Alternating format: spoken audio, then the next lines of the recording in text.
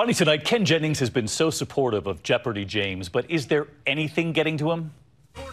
There's a reason they now call him Jeopardy James. If you're going to beat him and replace him as Jeopardy champion, you had better bring your A game. He's been bringing his. James, start us. Year's biggest hit song, 1,000. Last night, he made it 28 straight wins. James. What is Call Me? Yes, James. What is The Gilded Age? Right, James. What is Ruminate? Ruminate, that's it. He's now surpassed $2 million. Only Ken Jennings has done that.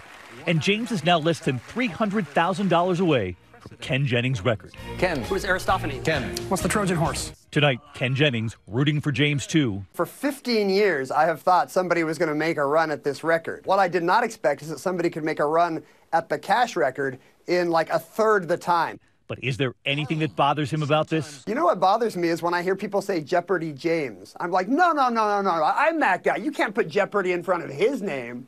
And here's how he answered when Amy Robach asked him this. So how would you feel about, at one point, you facing off with James? You know, the thing is, it's been 15 years for me.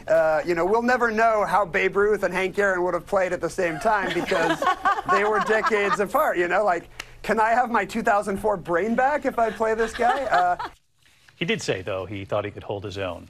We'll see. I'm David Muir. Hope to see you tomorrow. Good night. Hi, everyone. George Stephanopoulos here. Thanks for checking out the ABC News YouTube channel. If you'd like to get more videos, show highlights, and watch live event coverage, click on the right over here to subscribe to our channel. And don't forget to download the ABC News app for breaking news alerts. Thanks for watching.